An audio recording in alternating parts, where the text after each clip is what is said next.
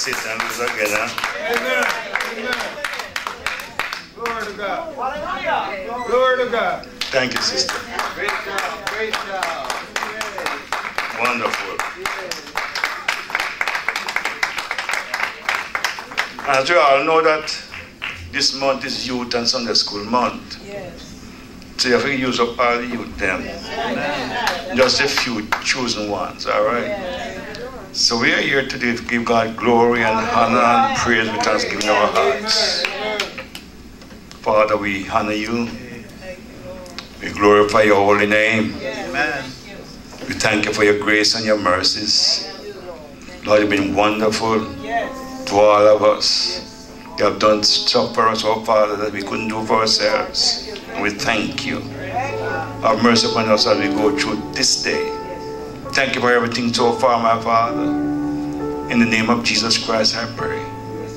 Amen. Amen. Amen. You see, however, the Father revealed to our thoughts. We receive things in our thoughts from our Holy Father. Right? And he says, he teaches how to walk right and talk right. And so he says, if you ask, you shall receive. If you seek, you shall find. And if you knock, the door shall be open. Some teach us how to pray to him. So today is a great day to seek the Lord for help. Yeah, man. So I want to seek out how to get to you. I want to try my best to get to you, get into your head. I want to show you how God wants you to believe. Oh, God wants you to believe him for what he wants to give you. I want to get in your head so you can seek, knock, and ask. And so I'm going to use for a subject, light of my life. Light of my life. We're going to look on how to heal, be healed from the pains of life. Praise the Lord. When trial comes, you need to know what to do. So the trials that come upon Christians, you know, some of you feel like, say, oh, I may have to go through this. But according to the Bible make it known that the pain you're going through, it come to all men. Not just, the Bible think it's strange. The trial comes upon Christians as well. It occurs to all men. As a matter of fact, the Bible says in 1 Corinthians chapter 10, verse 13, there has no temptation taken you, but such as is common to man. But God is faithful, who will not suffer you to be tempted above that you are able, but will with the temptation also make a way of escape, that you may be able to bear it. So sometimes you go through something, God will take you through it. Sometimes you do something right and God will take you through it. He will make you understand who Christ really is in the problem that you face. Take you through it so you can become like his son. In other words, we want to show you how to believe for your healing. And to believe for your healing, you must know in your spirit man, you don't see your flesh man, your spirit man, that God has revealed through his word that it is his will, that we are physically healed. What do you mean by that, Pastor? 3 John chapter 2. Beloved, I wish above all things that you may prosper and be in good health, even as your soul prosper. So you need to know how to enjoy your healing. Oh, Jesus. Yes. You need to know how to maintain your healing. Yes. Some of you have diabetes. And you pray to God and say, Father, take this thing from me. God say, you're my child, I take it. So God take it. And you say, I have no diabetes, so much I go drink sugar water and cane juice. And you come back. You didn't maintain it. You did not maintain your healing. You got to maintain your healing. Yes. Yes. You can't just say, I have a headache. Because, you know, I'm telling you, this is the word I am is a positive word. Right. I am is a positive word. I am sick. You're sick. Yes. That's right. I am healed. You're healed. Yes. Oh, Jesus. We should know. Right. That in another lesson, some of you know women talk about that for. Yes. Praise the Lord, somebody. Amen. Hallelujah. You need to know how to enjoy your healing. That's right. Yes. Listen. Let me say you shouldn't pray because everybody doing it, you know. All right now. If you pray because everybody doing it, you're not getting nothing. Don't get nothing. That's right. Pray for help. Yes. And let me tell you this, do not test God. Oh, make it plain. Yes, sir. Do the right thing. Yes. You should know that it's God's will to heal you. Yes. And you got to know deep in your heart, you need to believe that things are already better. Yes, sir. Because you saw the light. Yes. All right. God opened your intellect, knowledge, Yes. and show how to trust in Him. And so quiet today, I know I'm sure about the preachers. You're doing well, sir. Doing well. Glory to God. Amen. And in Hebrew 11:6, it says that Hebrew 11 verse 6. Let me read it. I pay mind to you and I pay mind to the scripture. So let me read it.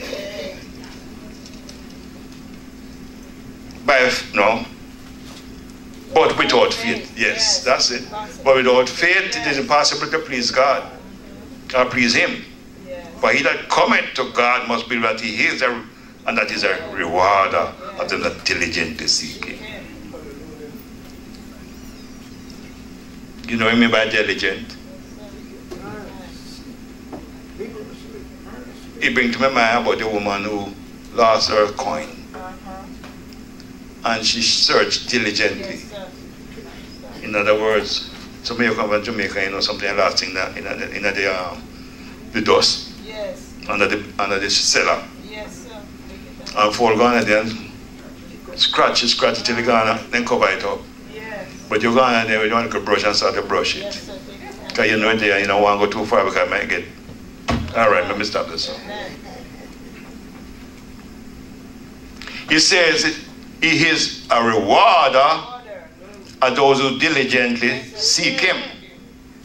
You with me? Yes. And He also says in Matthew chapter 7, we just said it a while ago, right? Yeah, man, me say it, me quote it a while ago. All right, Matthew 7:7. Yes. Ask and it shall be given you. Seek and you shall find. Knock and shall be opened unto you. For everyone that asketh receiveth, and he that seeketh findeth, and to him that knocketh it shall be opened. Then we go through this one into it now. We'll throw this one in it too. John 15. You have John 15? And verse 7. You got it? Praise the Lord, somebody. Amen. If you abide in me, Yes. and my word abide in you, ask what you will. Yes, sir. And that's the key Yes. in asking, knocking, and seeking. You must be in Christ. Oh, Jesus. Yes. You know, God's so good, you know, He blessed the just and the unjust. But unjust blessing is to help those who are just. In other words, the unjust are better way of doing business. Yes, come on now. And the Christian have to do it in a certain way. But them just do it and thief you and then build up the wealth. So God said, listen, make you unjust to the business and you go work with him. Me make sure that him not thief you. Any American in here? You want to make sure now because people told me I chat today. Alright. Alright, good. So you are told to keep on asking and you will be given what you ask for. Keep on looking, yes, and you will find. yes, Keep on knocking and they will be open unto you. yes, sir, Everyone who knock, yes, the door will be open to you. yes, sir, amen. You know you like act like say, no songs. Sometimes I have to say to you, you want something? Knock, knock, knocking on heaven's door. Yeah, a few people really know it. Praise the Lord. To keep on knocking. You're getting one day. If you are of the world, you'll keep on knocking, but you can't come in. All right, we stop here. All right. Praise the Lord, somebody. Yeah. God is a rewarder of those who diligently seek him. I mean, like what James in James chapter 1. Praise the Lord. We soon get now groove, all right? James chapter 1. Come on. Yes. My Bible won't find it. Here it is. Oh, we have to find it, right? And then, okay. From verse 5. Yes. If any of you lack wisdom, let him ask of God that giveth to all men liberally, Yes. and upbraideth not, Yes. and shall be given him. But let him ask in faith, nothing wavering. For he that wavereth is like a wave of the sea, driven back and forth in the wind, tossed down and forth. Okay. Yes. For let not that man think that he shall receive anything of the Lord. Why? Because a double-minded man is unstable in all his ways. Yes. So we see that the good Lord, man, give us in large amount, Yes. in a precise or strict, liberally. He give generously, large amount. Yes. Listen, I don't like the word, I can't call it. Munificently. Munificently. Money. Munificently. Me not talk about money. Me not talk about that. Money. Yes. Lord my God. God gave it abundance. Yes. Amen. Yes. So listen to me now. When you come down to it, belief are the result of an accumulation of knowledge. Since God requires us to believe that he is a rewarder of good things, good gift, according to James. I'm saying in verse 17, every good gift and every perfect gift is from above and cometh down from the Father of lights, with whom is no variable, neither shadow of turning. Every good gift, every perfect gift is from above and coming down from the Father of lights, with whom is no difference.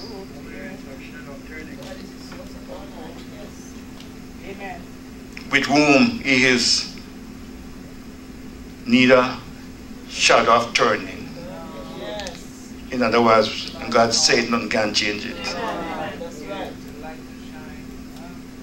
What do you mean, Pastor? I say God is solid. Yes. Anything God do is solid. Yes. Anything is saying solid. Yes. We have to see that any good thing you have in your life, anything that brings joy to your soul, Yes. comes from God. But of course, you shouldn't say it is good if you are speaking lies, if you're sinning and being tempted. Nobody say good. Because the core thought of this message here, or this passage, if we do not believe that God is a giver, we shouldn't expect to receive nothing.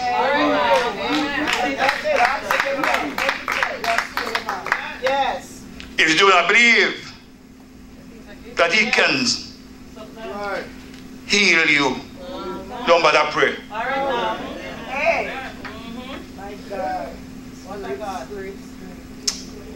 So verse 6 says,